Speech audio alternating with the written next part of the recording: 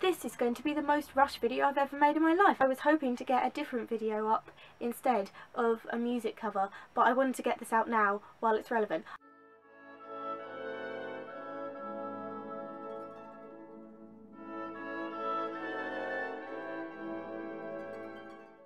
I've just remembered, I've cut all my hair off, so now you've seen that. It's a bit messy at the moment, to be honest, but new hair.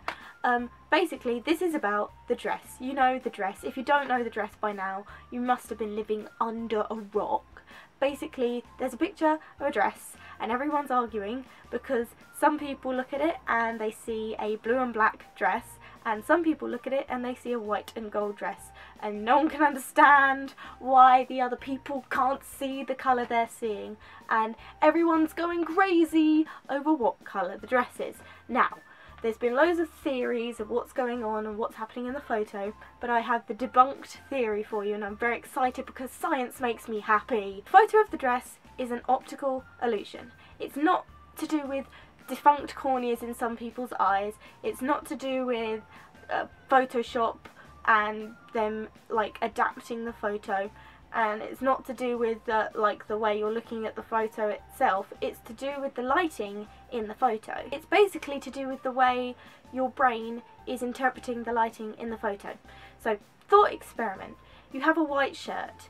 When you're wearing your white shirt outside in the sun, you can see that it's white. When you're wearing your white shirt in a club under strobe lights, you can see that it's white. Now, the light that's going through your eyes that you're receiving and using to interpret the signals and go, oh, white shirt, is different in those two situations.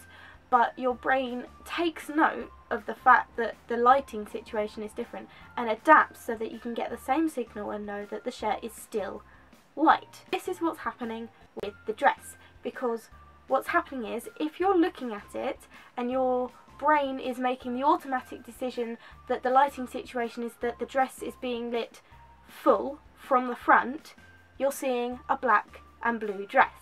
But if your brain is making the decision that it's only being lit from the bright white light that's behind in the photo of the dress and that the front is in shadow, you're seeing a white and gold dress. And everyone's brains just short circuits differently, and that also explains why some people can see it one way and then see it the other way, because their brain changes their mind about how it's being lit. This also means that if you go and look at it again and you concentrate hard enough and think about where the light is coming from, you'll hopefully be able to see the dress in both colours. Excellent! Science is so fun. Until we get a wider photo, we won't know whether it is in fact black and blue or white and gold, although I'm told that the owner of the dress says it is in fact black and blue. My musical shout out is going to be another Uptown Funk cover. I'm sorry, I know I gave you one like 2 weeks ago, but this is the best thing. I've been trying to decide what I'm going to use as my musical shout out for ages, because there are so many good musical things in my head at the moment, but this was great. I'll link it below. My visual shout out is a short film called The Fleeting Little Life of Peter Wright by Tim H. Content warning, it is about suicide, but it's actually kind of happy and heartwarming. It's really good, I loved it, and I'll link it below. That's all. I'll see you in the next one. Goodbye.